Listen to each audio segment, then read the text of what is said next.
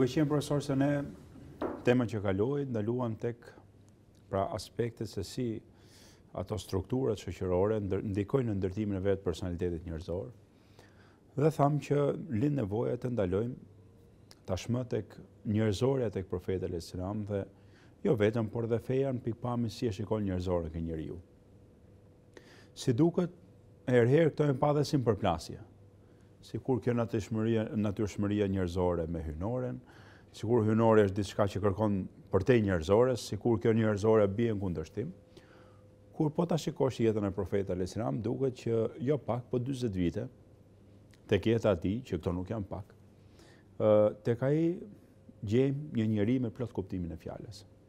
Në të gjitha ato dimensionet çka është njerëzore. Edhe pas kësaj na bie në pa që ai kërkonte njerëzoren ke njerëzit dhe si duket ajo pastërtia e njerëzore sa bënte më të lehtë edhe vetë fen. Ndoshta jo vetëm në Ramazan që ta nisim, sepse ne jemi në Ramazan dhe njeriu kjo është kërkoj njerëzore në vet, por të kuptojmë pak edhe jetën e profetit në këtë aspekt. Edhe vetë qenia njerëzore është një miksim shumë interesant mes le të themi toksorës dhe qiellorës, lëndorës dhe shpirtërorës, trupit dhe shpirtit. Të gjitha këto bashk patjetër në prezencën edhe të arsyes njerëzore, të logjikës njerëzore, por mblidhen bashk nxjerrin atë që quhet njeri, që quhet fitra, natyra njerëzore. Dhe feja vjen pikërisht për të gjitha këto element. Edhe vjen ta mbajë njeriu në atë natyrën e pastër me të cilën Zoti i ka krijuar dhe ta shëndosh këtë natyrë. Dhe ta mbajë në shinat e saj dhe ta shëndosh. Kjo sa i përket aspektit fetar. Kur vim tek modelet profetike, dhe sidomos tek modeli i profetit Muhammed alayhis salam, ai nuk ka bërë gjë tjetër përveç se është munduar ta ngreje, ta lartësojë natyrën njerëzore në nivelet më të larta të mundshme, ta shëndoshi këtë natyrë dhe ta orientojë atë drejt asaj për cilën është krijuar. Figura e profetit Muhammed alayhis salam nuk është figura e një profeti i cili e përmendëm zbret prej qielli, as një profeti i cili nuk ka angazhime, nuk ka halle. Ai është njeri si gjithë tjerët, madje edhe këtë thotë dhe Kurani famulart, unë nuk jam gjë tjetër përveç se një njeri dhe i dërguar. Një njeri, pra jam i njerëzores, por jam i dërguar sepse më dalloi Zoti me mesazhin e tij. Dhe profetët janë njerëz, pikë së pari, të përzgjedhur me shpalljen e tyre. Kjo pjesa e parë, pjesa njerëzore, është një përqindje shumë e madhe që i bashkon me njerëzit tjerë. Dhe ata i dallon thjesht elementi që dallohen me shpalljen e Zotit. Por pjesën tjetër e kanë njësoj si gjithë njerëzit tjerë, por në nivelet më të larta të njerëzorës. E kanë në atë nivel që ato që quhet natyra njerëzore, të jetë shëndosh, e shëndetshme dhe orientuar drejt asaj për cilën e krijoi Zoti. Jeta e profetit Muhammed alayhis salam është me vërtetë është jeta e njeriu si gjithë njerëzit tjerë, një njeriu i cili ka patur hallet e tij, nëse mund t'i quajmë të tilla, angazhimet e tij, vështirësitë e jetës së tij, gëzimet e tij, familjen e tij, angazhime nga më të ndryshmet, por në asnjë prej këtyre angazhimeve nuk e shikojmë atë që të jetë dikush tjetër përveç njerëzve. Kur ai vet ka patur një specifik që e dallonte si profeti u thoshte shokëve të tij, mos bënin këtë rast si unë, siç u ka thënë, mas vinte koha e iftarit, ai nuk e çelte iftarin, edhe pse të çelish iftarin në kohë sapo thirret ezani është nga tradita profetike, por kishte raste që ai nuk e bënte diçka të tillë dhe ju thoshte mos më ndiqni mua këtu.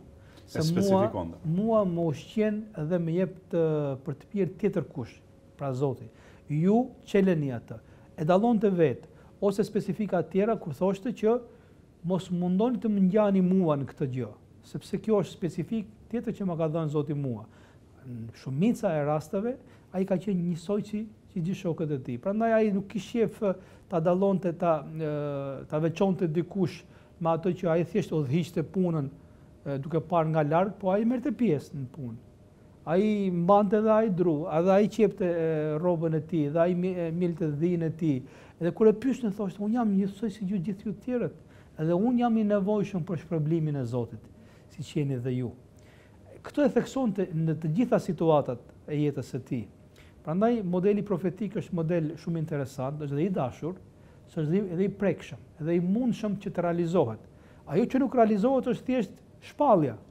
ajo me cilën e dalloi Zoti i gjithësisë. Pjesa tjetër, që është pjesa më e madhe, është pjesë e njerëzorës, pjesë e natyrës pastër njerëzore.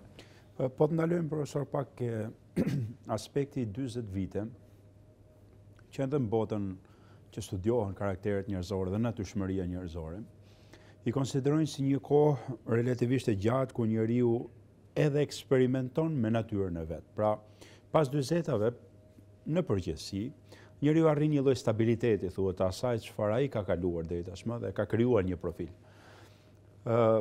Si duket, ardhja shpallës 40 vjeç, në anën njerëzore ai pothuajse ka kaluar ato kohët ku mundet njeriu të krijonte një profil për veten. Dhe mirë po gjejmë tek profeti Alejsalam që natyrshmëria e kësaj njerëzore nuk ka kapur ekstremet. Sepse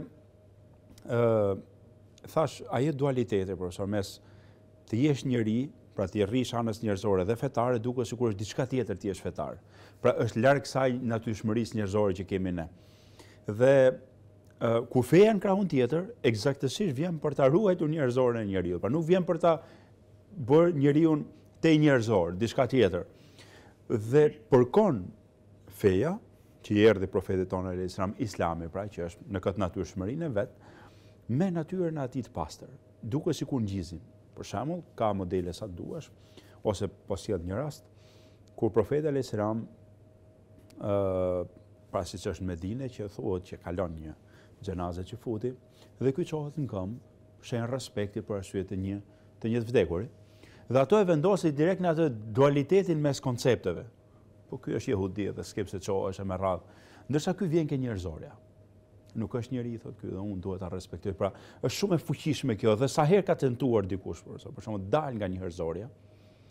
Pra, jo, unë do falim gjithmonë, që kishte sahabët do agjëroj gjithmonë ekstremet, i ka tërhequr gjithmonë tek ajo që quhet njerëzore dhe normale. Ku shpesh herë tek besimtarët, profesor, lexohet sikur të jesh besimtar, është diçka përtej njerëzores. Pra devotshmëria merret si një lloj ashpërsie, si një lloj nganjëherë edhe kalimit në diçka përtej çka është kjo njerëzore.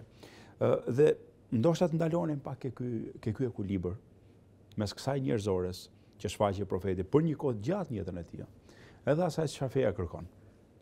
Faktikisht mosha 40 vjeçare, në cilën atij zbret shpallja, nuk është kusht, sepse ka patur profet që i kam paraprir, profetit Muhammed Alejsalam, të cilët u ka ardhur profecia dhe në moshë më të re. Siç ka patur profet që kanë vdekur përpara se të bëhen 40 vjeç. Mirë po, interesante tek jeta e profetit tonë është mosha 40, është numri 40. Jo domosdoshmërisht numrat mbajnë gjithçka, por mbajnë diçka. Dhe mosha 40 është përmendur në Kur'anin famulart edhe në atë versetin ku njeriu kur mbrin moshën 40 vjeç, thotë Zoti im, më fal mua dhe më mundso mua që të kërkoj falje për veten time dhe për prindrit e mi, pra sepse është koha kur njeriu fillon edhe ka kaluar gjërat kryesore të jetës së tij, ka tjetër eksperiencë, ka tjetër reflektim, është shumë më afër të vërtetës përballjes me Zotin e gjithësisë. Pra nëse mund ta shprehim, është koha kur plotësohet ajo fitra, ajo natyra njerëzore, kur nga shpjekuria e mendjes njeriu dhe eksperjenca e jetës së tij kanë arritur kulmin. A mundet që njeriu të plotësohet pas moshës 40? Patjetër, njeriu derisa të vdes shkon drejt plotësimit. Por në përgjithësi mundësia për të orientuar, për të pjekur njeriu pas moshës 40 është pak më e vështirë, sepse mendimet janë kthyer në zakone. Zakoni është bërë karakter dhe karakteret nuk parandryshojnë lehtë. Prandaj mosha 40, në të cilën i zbret profecia e profetit Muhammed Alejsalam, ka disa urtësi brenda. Urtësia e parë është sepse ai dhe si njeri është pjekur, ka kaluar shumë stade të ndryshme në jetën e tij dhe njerëzit e kanë njohur. Nëse prej tij do kishte ndodhur ndonjëherë gënjeshtra, do ta kishte thënë një herë deri në moshën 40 vjeçare. Nëse ai do të ishte njeri që korruptonte, që mashtronte, do ta kishte bërë diçka të tillë. Prandaj të gjithë e quajtën Sadiqul Amin, i sinqert i besniku. E kishin njohur me këtë, nuk kish më hapësira për të menduar keq për të. Prandaj zbret profecia që, po themi, ajo kompleton njerëzorën e profetit Muhammed Alejsalam, e thon ndryshe gjithë atë karakter të tij, atë pastërti që ishte njohur mes njerëzve, e orienton Zoti me shpallje. Pra njeri i plotësuar dhe profet që i shpallet. Kjo është e veçanta, domethënë e moshës 40. Në jetën e tij, profesor, gjejmë që kjo ishte pikë e fortë ana njerëzore. Për shembull, nëse vim tek momentet e para kur janë reflektuar shpallja, profetit alayhis salam, ato që i besuan janë rrethi që i kishin besuar dhe si njeri mbi të gjitha para se t'i besonin si profet. Pra bashortja, shoku i fëmijërisë ishte Abu Bekr radhiyallahu anhu. Po shikosh, ana njerëzore ishte nga kapitalet më të forta që ai zotronte. Derisa shpalla të plotësohej, të arrinte të vërtetoheshin mrekullitë në durrët e atij si profet, duket që ana njerëzore ishte pothuash, nëse na lejohet, mrekullia më e madhe që ai zotronte në ato kohë. Imagjino të vi i trembur në atë situatë, pasi erdhi në jetët e para dhe shkoi ke bashortja vetë, thotë më bulos, unë jam shumë i trembur. Automatikisht shfaqet nga ajo zonjë e nderuar fjalët e kapitalit njerëzor të profetit. Ti je njeri bujar, ti je njeri e nderon mysafirin, ti e respekton dobtin. Pra, duket që kapitali më i fortë ky ishte. Shoqëria nuk është pak e lehtë me të njohë gjitha cenet dhe gjitha të mirat. Ndërsa Abu Bekri, me sa duket, profesor, ja gjen domethënë në mënyrë të padiskutueshme e miraton absolutisht shpallën e profetit alayhis salam. Pra duket se ky është kapitali më i madh. Ndoshta herë duhet i kthehemi kësaj. Se ana më e fortë është ana njerëzore e vetë njeriut. Dhe feja vetëm e zbukuron, e ndihmon që ky ta ruajë dhe ta vëmë patë. Se nganjëherë profesor na vjen kështu një feja në vetvete mban një koncept. Ajo që godit më herë është ana njerëzore, të cilën nuk e përfaqësojmë si duhesh të anës fetare dhe po ta dëgjosh edhe sot, momenti kur goditet koncepti islam goditet nëpërmjet individëve. Po si ka mundësi muslimani bën këtë? Si ka mundësi vjen ke kjo këtu? Pra gjejmë një lloj edhe përplasje, po edhe një lloj kërkimi ku të shkojmë. Çfarë duhet bëjmë? Pra unë ndoshta vlen të diskutoj që është përforcimi i kësaj anës njerëzore. Na besojnë një herë si njerëz, pastaj vlen edhe kur themi që jemi besimtar. Feja vjen për njeriu. Edhe feja nuk ka patur kur ndikim nëse ai nuk përjetohet, nuk jetëzohet në jetën e përditshme. Dhe njeriu natyrisht që është mes veseve të tij, mes zakoneve të tij, mendja e thret për diçka tjetër, ndoshta shpirti kërkon diçka tjetër, mirë po është një realitet i tillë. Çfarë bën feja? Mesazhi hyjnor, çfarë do Zoti për njeriu? Do që ai të jetë në natyrën e vet si njeri, por të ketë një objektiv më të lartë se sa njerëzorja. Prandaj e thon ndryshe, feja vjen si kostum për njeriu. Nëse njeriu nuk arrin dot me fenë e tij, me këtë mesazh kaq të lartë të rregullojë njerëzorën e tij, ai thjesht gënjen veten e tij sikur mendon që ai ka diçka hyjnore. Njeriu duhet gjithmonë të kthehet vetes tij. Ai ka plotësuar ato element njerëzor të cilët i kërkohen, të jetë njeri mbi gjitha.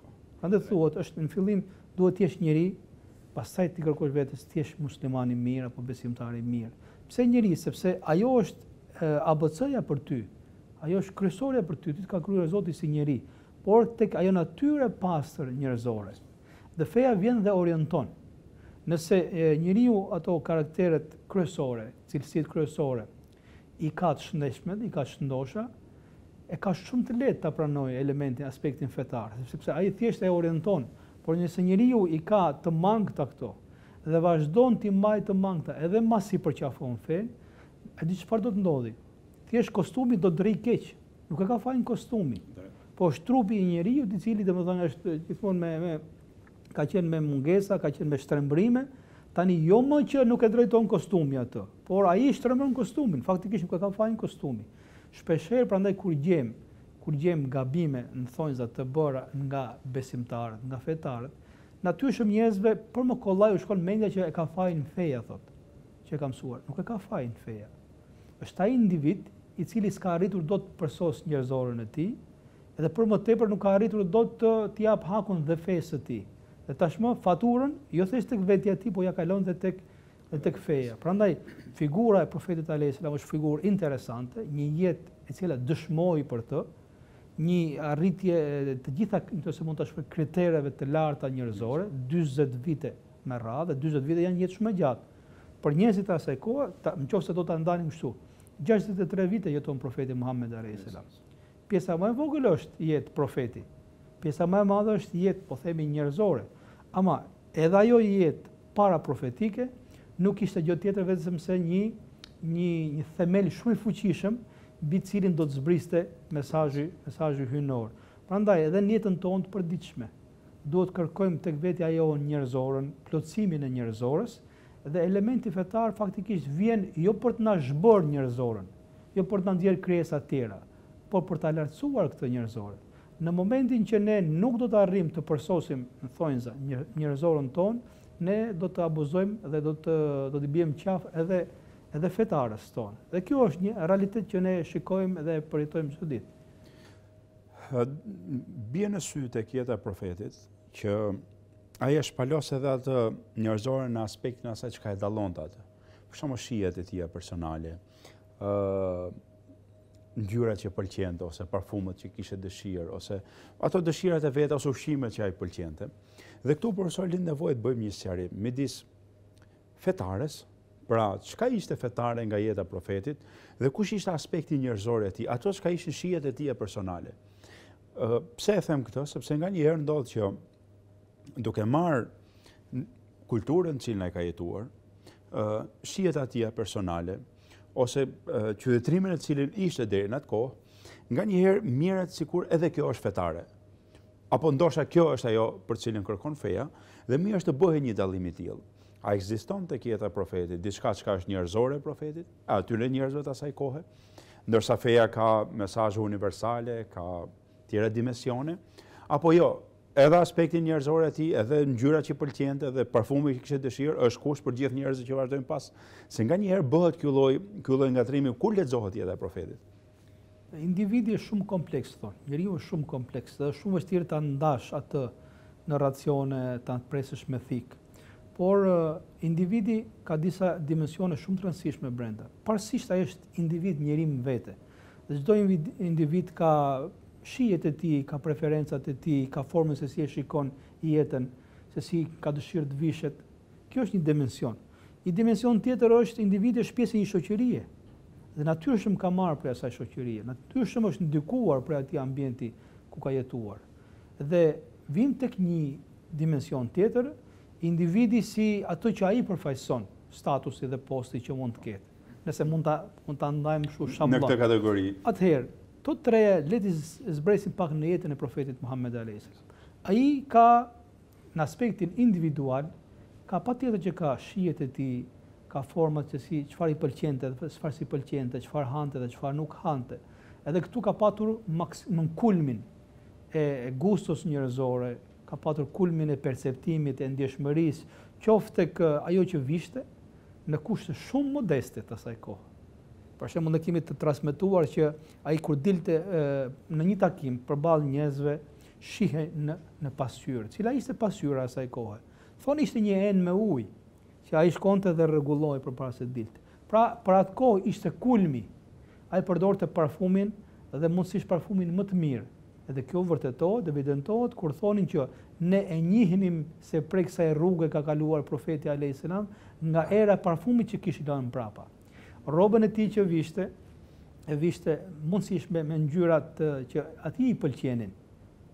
Saqë disa njerëz e kuptuan se çfarë gusto i kanë veshje profeti alayhis salam dhe filluan t'ia rregullojnë ato rroba, t'ia bëjnë. Dhe rrobat e tij porosiste në vende të caktuara. Pra në aspektin njerëzor, atë që mund të quhet gusto njerëzore, do të thënë forma se si ai do të thënë e plotësonte këtë pjesën individuale, ai ishte model. Ai ishte i pakapshëm profeti alayhis salam. Në aspektin e kontekstit historik, ai ishte i biri i dikujt, i një vendi, ai ishte ndikuar për asaj, por edhe aty po të shikoni ka marrë më të mirën atyre njerëzve. Ka marrë për tyre bujarin, ka marrë për tyre burrin, ka marrë për tyre ato që i gjendej tjetrit kur kishte nevojë. Dhe këto ishin vlera shumë fisnike që i kishin arabët.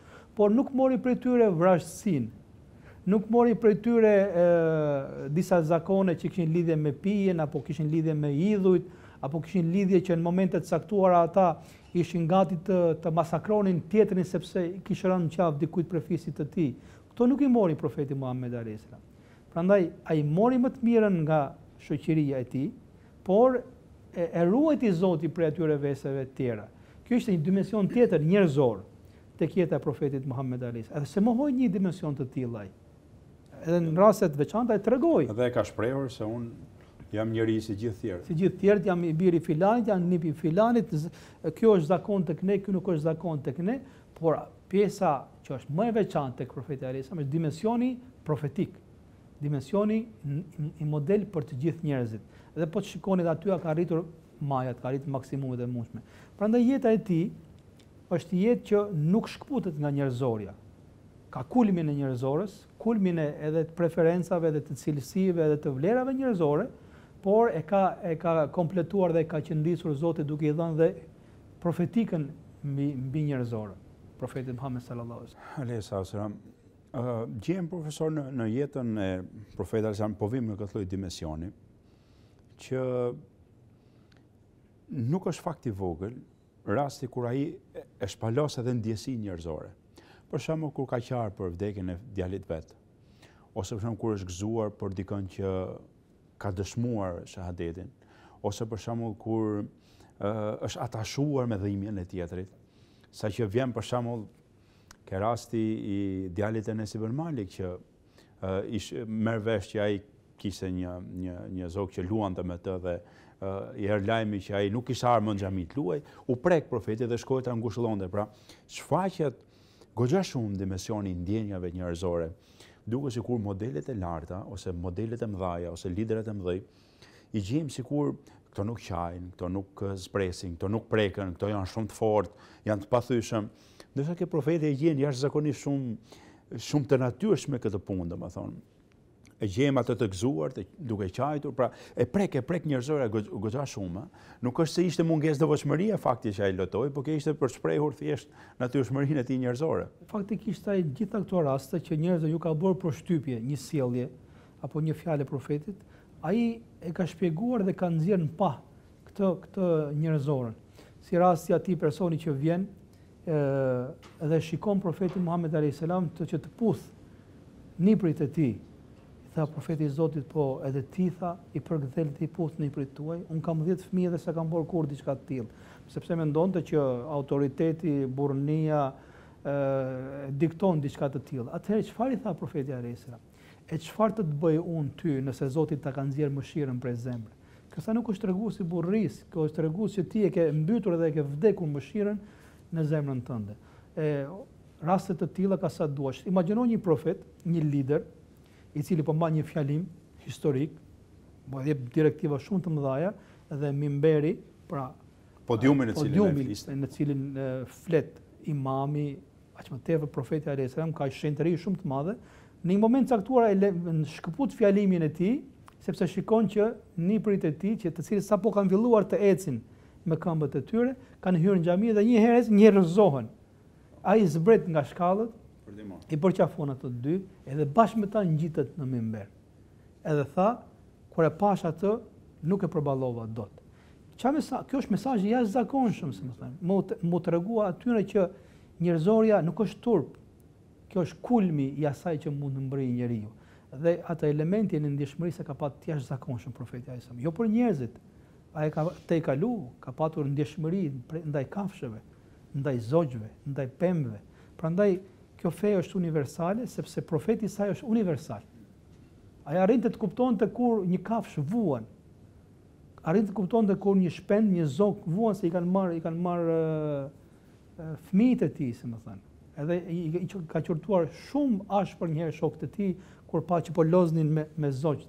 E tha, a nuk e dini se dhe ajo është nën, dhe ajo shumë e tensionuar që ju po i rrezikoni asaj fëmijët. Çfarë është kjo? Kjo është ndjeshmëria jashtëzakonshme njerëzore. Nuk ka qenë kur turp kjo. Përkundrazi ka qenë nga kapitalet më të mëdha të profetit alayhis salam. E përmendte edhe ret ato që ai kur shikonte që njeriu po shmanget nga njerëzorja në emër të hyjnorës dhe të fetarës dhe po shkon drejt ekstremit, ai e kthente menjëherë njeriu, sepse nuk e mban dot robi diçka të tillë. Do të bëj një fe e cila nuk jetohet, një fe e cila nuk mundet të zbresë. Ekstremi nuk vazhdon gjatë. Shkurtimisht profeti alayhis salam ka qenë kulminant në vlerat njerëzore, por ka patur edhe një specifik tjetër që e dallon atë prej njerëzve të tjerë, ka qenë profet i zgjedhur i Zotit të gjithësisë. Por elementi njerëzor është shumë i rëndësishëm sepse mos kujtojmë se feja është për krijesa të tjera që nuk janë njerëz. Feja ka ardhur për gabimtarët, ka ardhur për ata që janë njerëz, që kanë dobësitë e tyre, që kanë veset e tyre, që kanë hallet dhe problemet e tyre. Nuk është të thënë që njeriu do t'i harrojë gjitha këto edhe të kthehet tek Zoti. Ne do shkojmë tek Zoti me hallet tona, me gabimet tona, me gjunahet tona, me veset tona, me mungesat tona. Kjo është e veçanta e fesë. Gjejmë dhe një aspekt tjetër të njerëzores, që ndoshta ne me që si jemi edhe në muajin e begat Ramazanit dhe është një e lidhur, është shfaqja e dobësisë dhe lutjes. Në raste edhe kur ai ishte përgatitur për diçka të fortë, ai shfaq dobësinë e lutjes ose dobësinë e individit, por edhe kur është momenti i dobësie, reflekton me lutjen shumë fort. Dhe për shembull, unë po sjell vetëm dy lutje që së paktën më vinë në ndërmendje tani. Kur thotë, o Zot, mos më braktis në dorën time sa hapë mbyll syt. Duket një shfaqje te njerëzore, se kur thotë për shembull, unë kërkoj falje Zotit 100 herë në ditë. Pa një profet i cili ishte i graduar nga Zoti, gjejmë një lloj shfaqje totaliste njerëzore të dobësisë dhe delegimit të forcës ke Zoti. Pra, sikur të thuash që njohja e kësaj njerëzore bën ka më të fortë njeriu vetë. Pra, pranimi i natyrshmërisë se si ne jemi e bën njeriu dhe më nevojtar ndaj Zotit, por edhe më me këmbë tok. Dhe ky modeli profetik duket sikur, prof, kur vim ke modelet edhe ke ne, nganjëherë duket sikur i çajmë gjithë gjërat vetë dhe duam t'i kryejmë në kuptimin e asaj që të kalojmë përtej asaj. Po ne jemi dobët dhe ndoshta forcën e kena ke vetë Zoti i Madh, i cili na ka krijuar të tillë. Kjo është ajo. Cili është sekreti më i madh i njerëzorës? Është aftësitë e tij të jashtëzakonshme që mund të ketë njeriu, domethënë. Edhe për fat keq këto modele tentohen të jepen. Është ku di unë zgjuarësia e atij personi, mundësitë e mëdha, apo është diçka tjetër faktikisht. Unë mendoj që sekreti më i madh i njerëzorës është pranimi i dobësisë së tij dhe autorizim ose kthimi i forcës tek Zoti i gjithësisë. E veçanta e njeriu është Zoti. Dhe njeriu pa Zot nuk ka vlerë, edhe sikur të jetë me brinja, nëse mund ta shpreh kështu. Nuk ka vlerë ai njeri, sepse ai as nuk është njeri, siç duhet të jetë njeri, po as nuk ka edhe Zot. Në jetën e profetit Muhammed alayhis salam, kulmi i njerëzorës së tij, di ku ka qenë? Ka qenë pikërisht kjo që ai thoshte, unë jam në kërkim të plotësimit të emrit rob i Zotit. Dhe kjo është emri më i lartë tek Zoti, emri më i bukur, dhe është objektivi final që mund të mbërrijë njeriu. Prandaj në momentet më të larta, Zoti profetin e tij nuk e ka përmendur me emër, por e ka përmendur me fjalën Abdullah, robi i Zotit. I lartësuar është Allahu ai që i dha mundësi robit të tij të udhtojë nga Mekka deri në Jeruzalem dhe pastaj në qiell. Israja dhe Miraxhi është kulmi që mund të arrinte një njeri. Më thënë të ai kontroll të ketë tokën, po të mbrije edhe në mas të qieve, në aspekti. Mirë po, Zoti e quajti robin e tij. Dhe profeti alayhis salam fillim dhe mbarim këtë shqetësim ka pas. A do jem unë robi i Zotit? A do arri unë ta fitoj diçka të tillë? Prandaj, lutja është nga treguesit më të fuqishëm të njerëzorës, sepse njeriu kur lutet nuk i demonstron forcën Zotit të tij, por i demonstron dobësi Zotit të tij, apo jo? I lutet pasurit, i lutet fuqishmit, i tregon mungesat e tij, mangësinë e tij, gjunahet e tij, dobësinë e tij. Dhe kjo është duaja, lutja atij që e pranon Zoti. Kurse njeriu i cili kur lutet nuk di se kujt i lutet, edhe shikon veten e tij të fuqishme, o Zot, unë kam gjitha vetëm këto ma jep ti mua, lutja e këtij njeriu nuk pranohet. Prandaj në momentet që të duken sikur janë momente dobësie, aty ai ka reflektuar kulmin e njerëzorës, siç është rasti i Taifit, kur ai e shikon veten e tij të pafuqishëm. S'kishte as njerëz, as mbështetës, të gjithë po e largonin, të gjithë po e kundërshtonin. Çfarë thot ai? Ai tregon kulmin e njerëzorës. Mirë po në këtë moment, kur është kulmi i dobësisë njerëzore, në këtë moment i zbret engjëlli prej qiellit që thot, nëse ti ke dëshirë, unë me urdhën e Zotit e shkatroj këtë vend në këtë sekondë, në këtë moment. Pastaj tregoj ato që është përtej njerëzorës në këtë rast, unë kam shpresë dhe dëshirë që Zoti për këtyre njerëzve që mua më keq trajtuan të nxjerr njerëz të mirë dhe besimtar të mirë. Kjo pastaj është profetike, është e jashtëzakonshme. Sepse edhe momentet që ai tregonte dobësinë, do të thënë ai kishte një element tjetër më të madh se sa kaq. Sepse ai ishte I lidhur me Zotin e gjithësisë dhe nuk kishte ardhur për të dënuar njerëzit, po kishte ardhur shkak për faljen dhe mëshirën e njerëzve. Ajo është njerëzor, ka kulmin e njerëzorës, po mbi gjitha ajo është I dërguari dhe profeti I Zotit. Për të shkuar dhe drejt fundit, profesor, ka ca momente ku profeti alayhis salam ka qenë në parametrat tonë pragmatist I fuqishëm. Siç ishte edhe triumfi mbi Mekën, që ishte një triumf I madh përballë atyre të cilët e kishin goditur deri dje. Këtu e shfaq këtë edukim madh hyjnor dhe natyrshmërinë e tij njerëzore. Pra, mos më adhuroni mua, pa adhuroni Zotin. Unë jam biri një nëne që ka hëngur bukë të mykur. Pra, një lloj njerëzorje siç I shkon përshtat një triumfatori, po themi. Se njeriu në fakt në përgjithësi, profesor, ne I qajmë hallën atij që është I dobët, por duhet mi qaj hallën atij që është I fortë. Sepse aty është momenti ku mund ta humbë njeriu, kur ka zotrimin e forcës në dorë. Dhe si duket profeti alayhis salam na mëson e njerëzve këtu, një urtësi të madhe që njeriu kur është I fortë, po t'ia delegojë Zotit dhe po ta pranojë natyrshmërinë, Zoti nuk ja humb rrugën, si thuash, në këtë pikë dhe mes kulmit dobësisë dhe kulmit forcës, prap kërkohet gjehet ajo çka ne po flasim që është njerëzorja. Është interesant fakti se kemi profet të cilët kanë patur në pushtetin, në aspektin njerëzor, pushtet shumë të fuqishëm, shumë të madh, siç është Sulejmani alayhis salam. Një profet I cili një njeri që ka nën kontroll njerëzit, gjindet e asaj kohe, kafshët e asaj kohe, shpendat e asaj kohe, era ishte në kontrollin në urdhrat e tij, shiu në urdhrat e tij, krynte distanca shumë të mëdha një kohë shumë të shkurtër. I erdhi edhe froni I Belkisës nga Jemeni në Jeruzalem, sahabët e sa mbyll syt, në aspektin e pushtetit njerëzor, kjo është kulmi dhe faktikisht këtë ka thënë profeti Muhammed alayhis salam. Kulmi I pushtetit njerëzor është dhënë Sulejmanit alayhis salam. Por ky pushtet a e bëri qoftë një moment atë mendje madh apo të fuqishëm?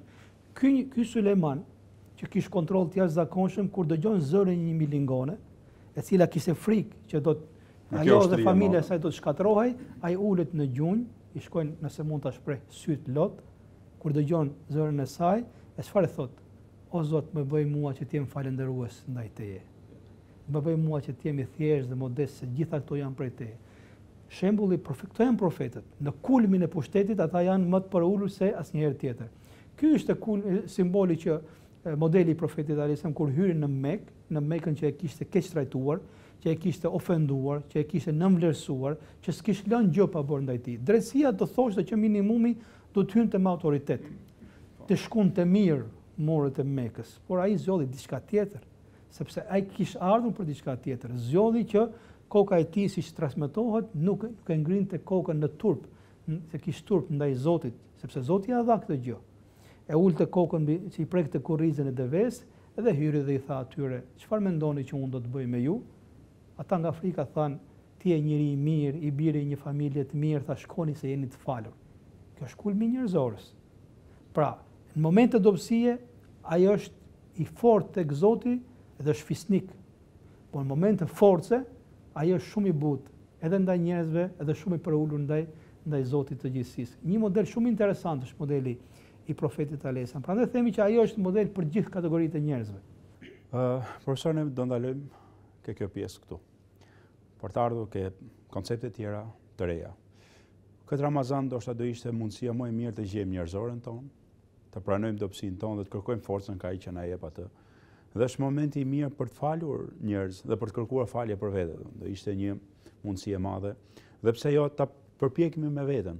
Ndoshta Zoti na nxjerr faqe bardhë dhe na mundson që këto 30 ditë ne të jemi në këtë model profetik për gjetur më të mirën tonë si njerëz. Shumë faleminderit për sot. Faleminderit. Nderuar vëllezër dhe motra, ne takohemi sërish herën tjetër me një ngjarje tjetër të profetit tonë alayhis salatu wassalam. Deri atëherë, selam aleikum wa rahmetullahi wa barakatuh.